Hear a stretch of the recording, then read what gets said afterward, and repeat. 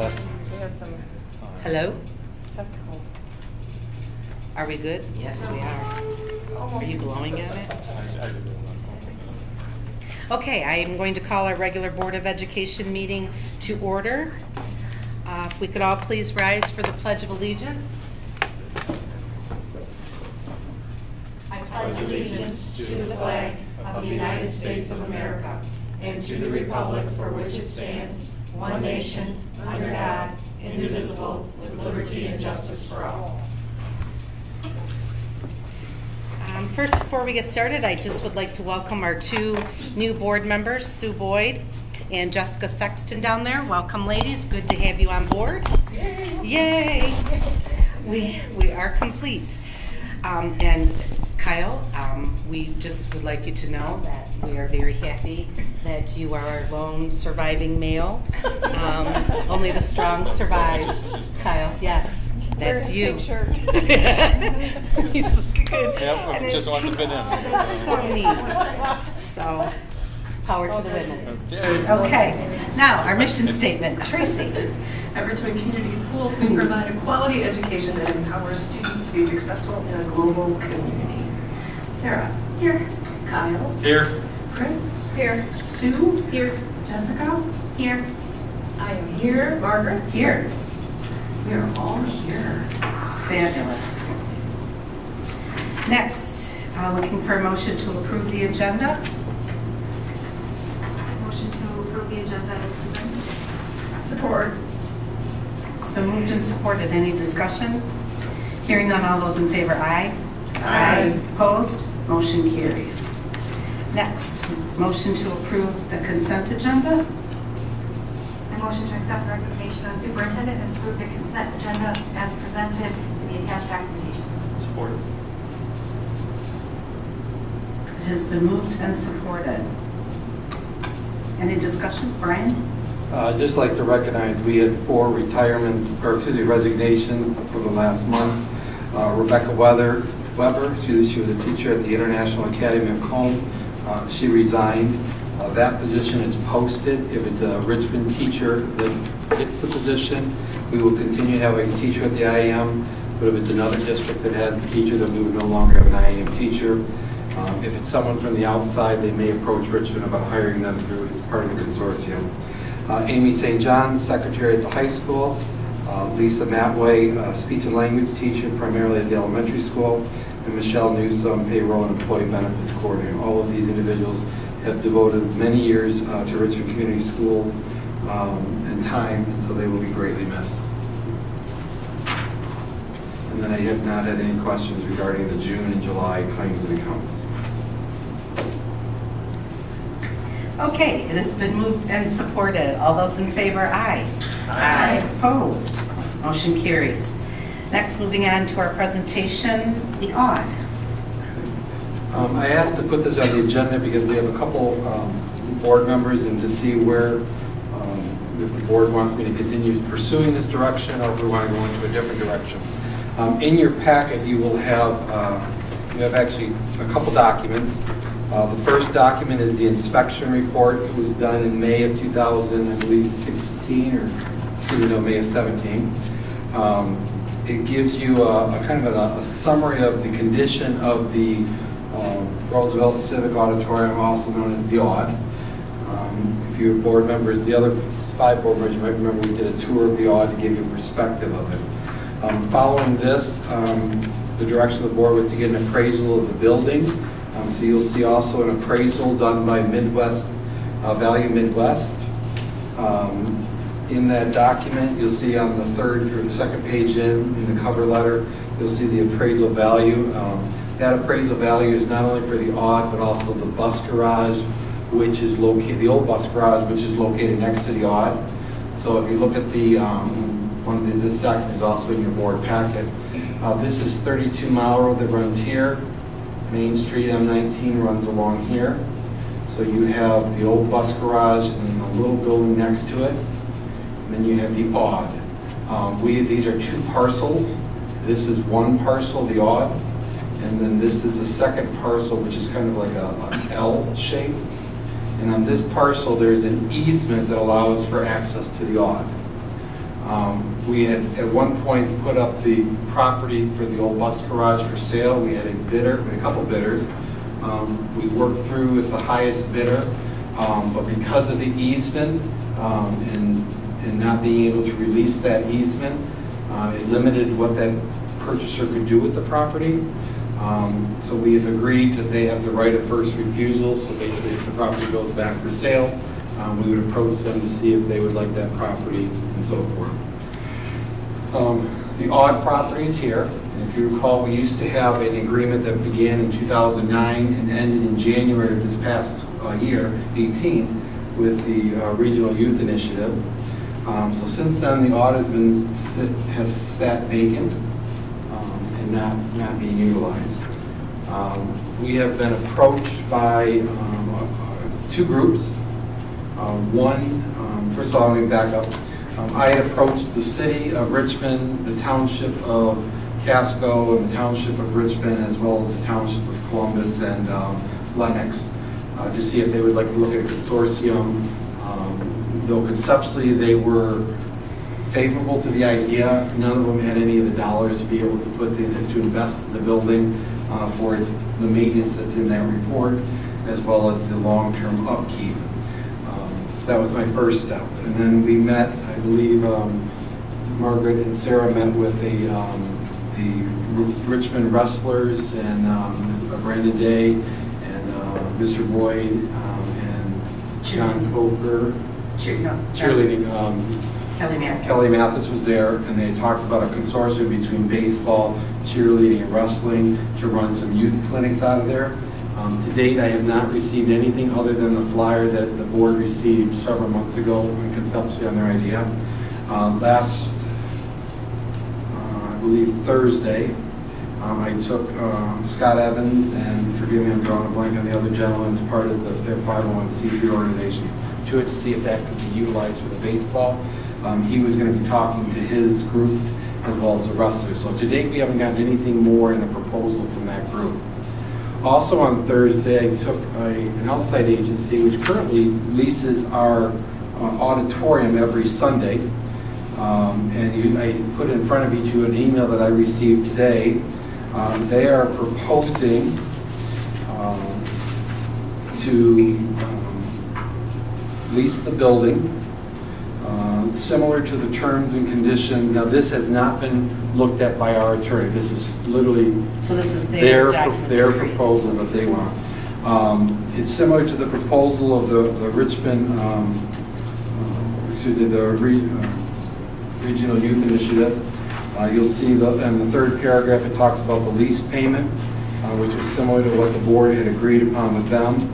The difference in this one, and I believe it's on the second page in terms of utilities, maintenance, remodels, they would assume all costs.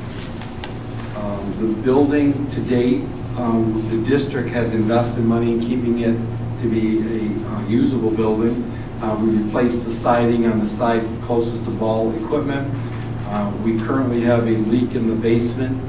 When we had that heavy rain about 4 weeks ago, there's been some flooding in the basement that's got to be fixed. Some of the tiles are starting to pop in the basement. There's been a long-standing leak in the basement on the foundation by the boiler. So there's a lot of maintenance that needs to be done to this building. So this is what we have done. What my concern is, the more that building sits dormant, especially if there's a water leak, we have the potential of mold growing in that building, which there currently that I'm aware of none. There's a small leak in the roof that's on the gym floor side. I've been watching that because I wasn't sure if it was a one-time when we had that heavy rain. It was basically coming in horizontally at the building. I have not noticed any new leaks on that one, so I don't know again if it's a unique situation, but I guess what I'm looking for is where does the board want to go? You have an assessed value of the building. We have probably spent general fund, when you look at the repairs there, we had to fix some toilets, the appraisal amount, the bill is in your packet. We probably have spent close to about $10,000 on that building to date, yet alone the utilities that are still there, though they are significantly reduced because we're not heating it to the level we were. We're not using the lighting to the level that we were. But we are, there's still a continuing cost for this building. The bus garage next door to the building, everything except electricity has been turned off. That was the, recently, a couple months ago, it was a result of some vandalism, a break-in that happened there, so we had some out-of-pocket costs that we had to, our deductible that was made, upon restitution to the insurance company, we would get our deductible back, but there's a lot of hours that is spent in that building and facility too, just keeping it secure. So the question I'm proposing to the board is, do you want me to continue pursuing a lease agreement, or do you want to look at pursuing the, putting the facility, the two buildings up for sale? I don't know if you want to answer that today, if you want to think about it, if you want to come back and have more discussion on it. If you're leasing the building, one of the things that my concern is the added cost that would be for the district for custodial services if we have to clean it, depending on the group that's in there. Repairs of the building, the roof is estimated at about $60,000 cost to repair the roof of the building. It's not energy efficient. I mean, the doors there's a broken door on the front that is locked and secure, but there's cement work that needs to be on the back parking lot. Really needs to be redone or turned into gravel. There's a lot of maintenance there. Wasn't there a boiler issue?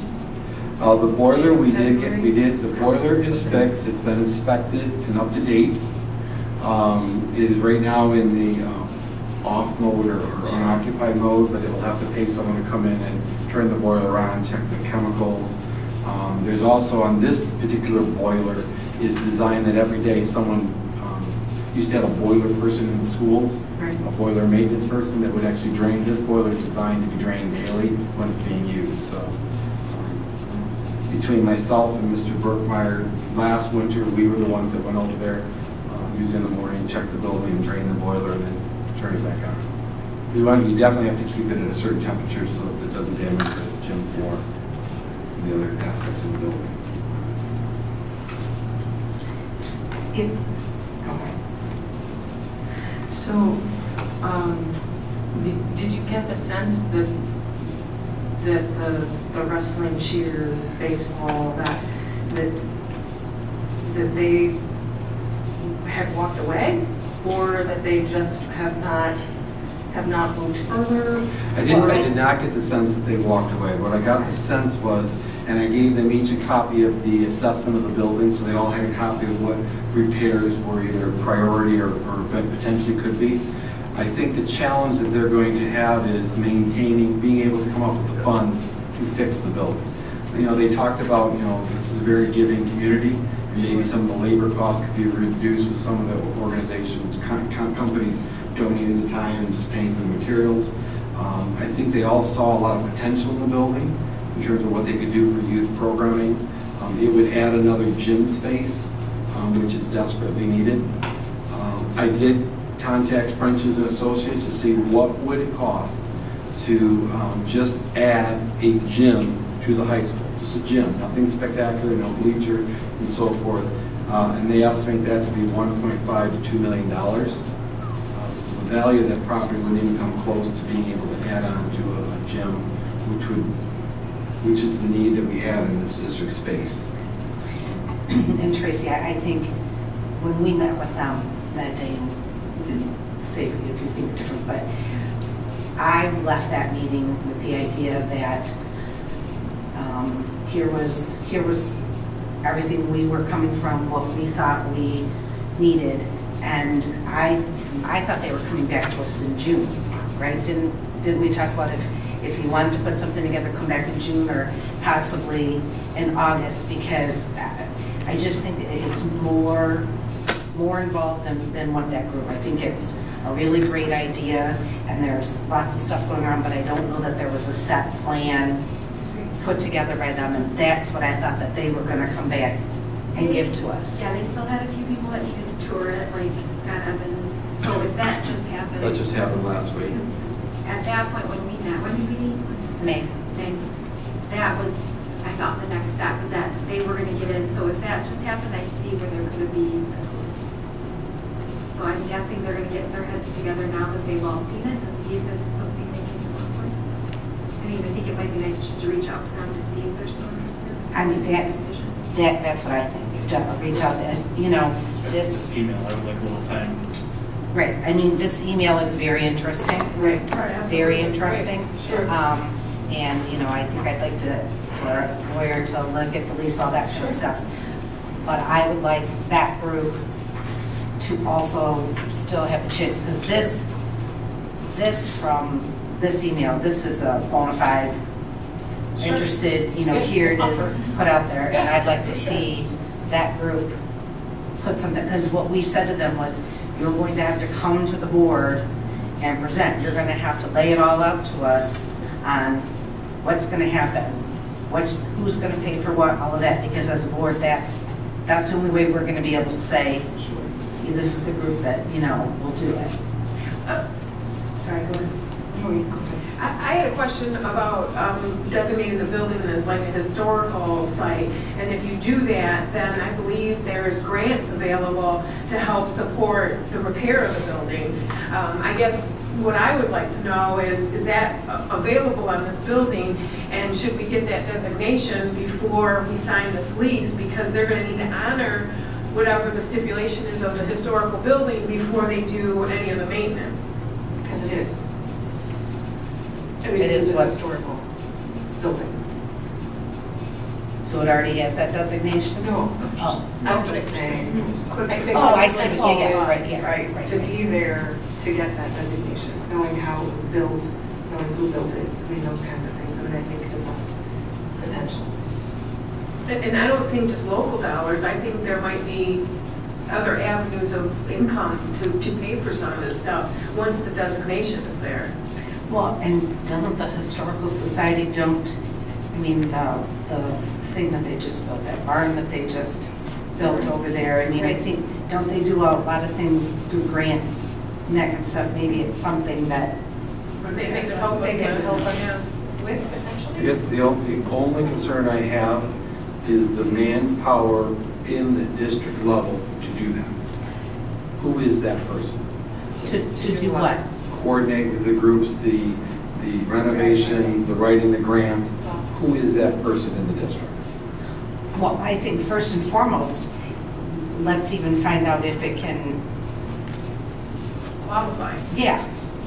Well, and I think what that entails, because I thought if something was deemed like historical, you had to do renovations up to a specific caliber or something to kind of preserve it. You can't just renovate it, but it has to be preserving something, right? Like there's rules around it. So I'm just kind of, before we jump for it, maybe we should know what that all entails, what we're signing up The for. assessment of the property that articulate, this property is very limited in what it can be used for. And one of the things that was a church. Well, and I mean, I get where you're coming from, because does that turn into that it's the superintendent's job to be doing all of that? And I don't know necessarily that that's, I think what anybody here is, you know, thinking, but it could be a joint thing through the Historical Society even, maybe. I don't know. And or if, you know, if three organizations want to chip in people on that too. True. Yeah, if there's a group that wants to use the building, and if they want to work through that, yeah, that's true. I mean, Brian, are you saying that feels like just pursuing that historical site is something that, I mean, I guess where I'm coming from is if the board's direction is you don't want to lose the building, if that's the tenor of the direction, then we need to figure out an option of how we can raise funds or receive funds to keep the building, because it needs major work. There's nothing in it. The basketball nets are gone, the sound system's gone, everything. So to use it for anything other than putting some wrestling mats in there, or, I mean, I think a batting cage is about $5,000 they were estimating for one that lowers. And putting it, you're now limiting what it can be used for. There's no chairs there, so if there's a performance center, you have a cost of bringing chairs over and so forth. So I guess that's the question: is the ultimate goal we want this building because from an educational perspective, I don't see us ever using it from an educational perspective. Housing students in there for a learning environment, there's so much we have to bring up to code. Well, and I've said all along, I don't know that I'm someone, and I know there's others that feel different, I don't know that I'm someone that needs to keep that building. But I've always said if there was somebody that was interested in doing something, this email or that group that we met with that want to use it and do whatever, I'm interested in that. Otherwise, I just don't think we can afford to just keep having a building that Is empty and going into Dwindling. Right. failing mode, Right. right? I would agree with that. Yeah.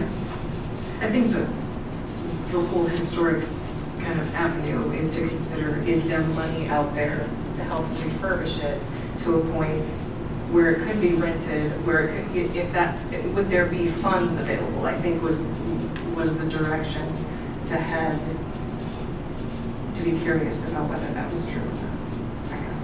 It was a money thing, Yeah. right? You know, I mean, just considering, is that possible? It feels like, to me anyway, that we need to get to a place where there's like some sort of a deadline that says if you're interested in doing anything with this building, you need to get your information to us by this date. And then we can take a look at whatever is there, and then we can make a decision from that. I agree, and I really thought when we had that meeting, I really thought something was going to come together over the summer, and whether, because we talked about, you know, we just had one meeting, we had one meeting in June really where we do it, but then it would be August, so I agree, and the reality is we've been talking about this for over a There's year. been a lot of, yeah, well, yeah. I mean, we toured it. Since January. Right. So why don't we say October 1st? Well, it seems like that. I mean, because then if we see different ideas and we're still not okay, then you put it up for sale or what. I mean, we're looking at a winter that potentially is going to be really expensive for us to keep heat in that building at all. So, I mean, it just feels like we just need to have that set in place. So we have everything we need to look at to make decisions and go boom, that's it. Because the reality is, here's a real viable, Oh, totally. Right here. Right. just with yeah. the fact of Brian talking to our attorney and looking at that, this is very viable. And going through, the process of saying, is this it? This agreement on my first blush is no different than what we had with the regional youth. There's nothing stopping this group from getting in there and the repair becoming too expensive and not being able to fix it and not using it. Now we're back to square one. Sure. There's nothing stopping them, because as long as we hold the property, the utilities are ours. So we have to pay the utilities and get reimbursements from them in that process. If they stop paying the utilities, and that's you can go to breach of contract and end the contract that way, but we're still. It still takes months to do that. It took us a long time. 4 months, something like that. Right. Lease agreement. Right.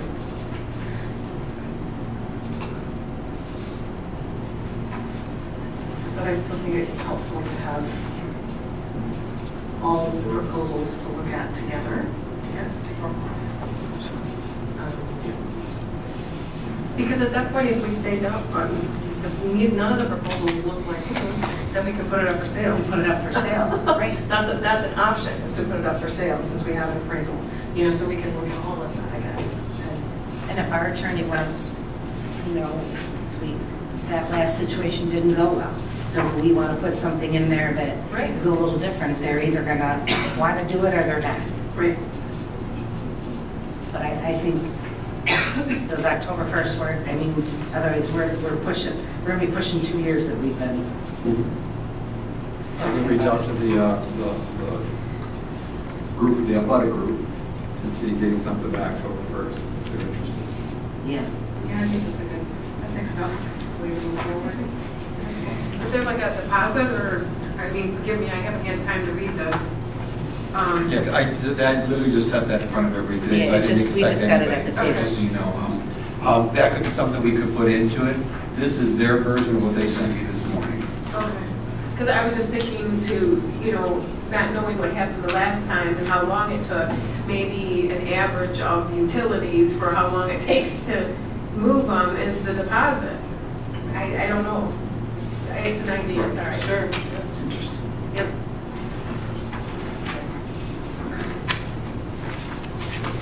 So I'll reach out to them, so we have something by October 1st. So the first meeting in October would be a presentation, if they're interested.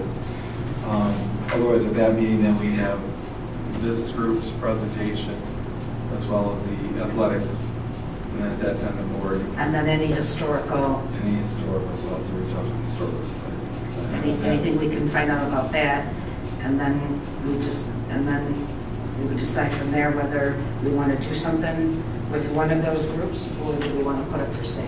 Okay. I will reach out to you. Okay. Good. Okay, moving on. Next is our public comment. It's the portion of our meeting. If anyone would like to address the board, they can do so. You can come on up here to the podium. You have 3 minutes to speak. It's not a question and answer period, but if you do have a question you need answered, is there a card up there? You can put your name and telephone number, and someone will get back with you.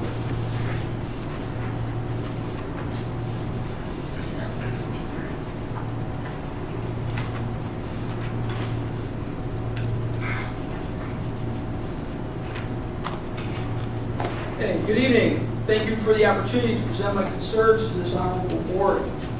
As a parent with 2 children attending Richmond Community Schools, I would like to know how to opt out of the district's laptop program for the upcoming school year. I would like to provide my children with their own devices rather than utilize the district-provided computers.